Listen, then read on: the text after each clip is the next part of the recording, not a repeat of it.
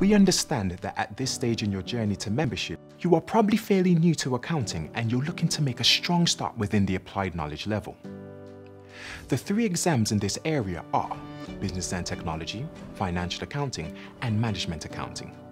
Completing the exams in this order is actually a good default route, but of course, you could decide to flex the order if you need to.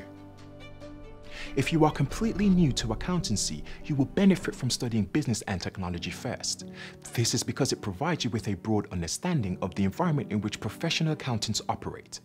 Financial accounting then introduces the fundamental building blocks of accounting, including double entry bookkeeping, and teaches you how to prepare basic financial statements. A good working knowledge of double entry accounting can be helpful when studying some topics within management accounting. Of course, if you've studied some management accounting in the past or even worked in the area, you may want to take this before financial accounting. In summary, we've suggested a pathway through applied knowledge, but remember, you can take these exams in any order, and each provides foundations for future exams at applied skills and strategic profession.